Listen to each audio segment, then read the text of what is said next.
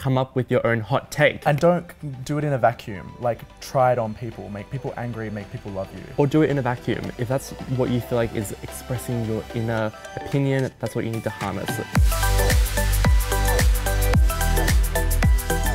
Hey folks, I am André, Shannon. And I'm Jen Atherton. We're both graduates of the BA from AFTRS. We have our own segment at FBI 94.5 Radio called Movies, Movies, Movies that we do on Monday mornings, where we do film reviews and talk about film culture. We also have a podcast called Cinema Girls, which we make with the wickedly talented Lily Bennett, who's also a graduate, and Maria Dimitrakis, who currently goes to AFTRS and does radio.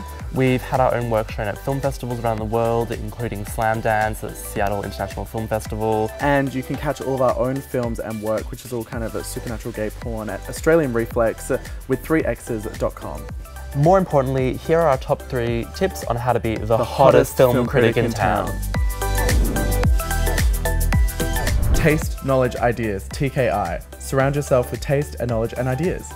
Watch a bunch of movies, read as much as you can. Have as many conversations as you can. I take that back. You won't even have to, don't feel obliged to watch only movies though. If you feel like you're going to contribute the best by consuming music and podcasts and different types of food, you need to just do that. You need to consume what's going to fuel your ideas about movie watching, and surround yourself with great individuals and great voices that you can reek from. Especially when you have time to watch whatever you want rather than having to watch things on a schedule. Your first priority should be watching as much as you can and thinking about them in your own way, as opposed to watching everything you want and then just copying everyone else. Feel free to pick your own medium.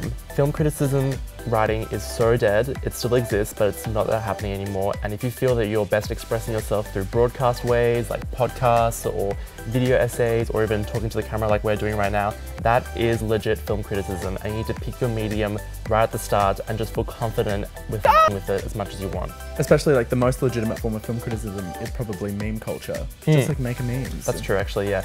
Whether it's meme culture, video essays, podcasting, responding to a film. Or just make your own film, like Kelly Reichardt made River of Brass because she was so over Thelma and Louise and she wanted a different ending. Yeah, make an art film, make an art piece, do a dance.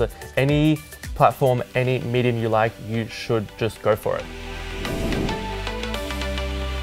Make film criticism your own art form. You need to treat it like it's an expressionistic baby that you're giving birth to, not just some job that you have to sit down and pump out for everyone else to read. Based on wanting to show things through a different lens and make people have a different conversation about it. You don't want to just sum up the basic plot points and give people a way to think about the film that is obvious or basic. Just look at it this way.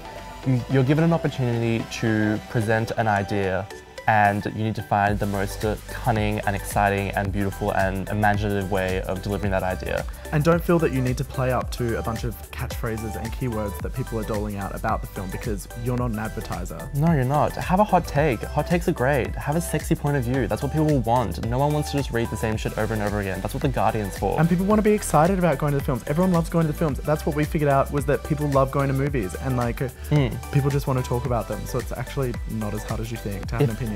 If at the end of the day your film criticism encourages people to watch movies, then that's a job well done. If you like these hot tips, you can catch our original video of top tips on how to do genius installation art, or catch Maria Dimitrakis, our producer on Cinema Girls. She talks about radio presenting 101s. All these are available in the AFTRS YouTube channel. Yeah.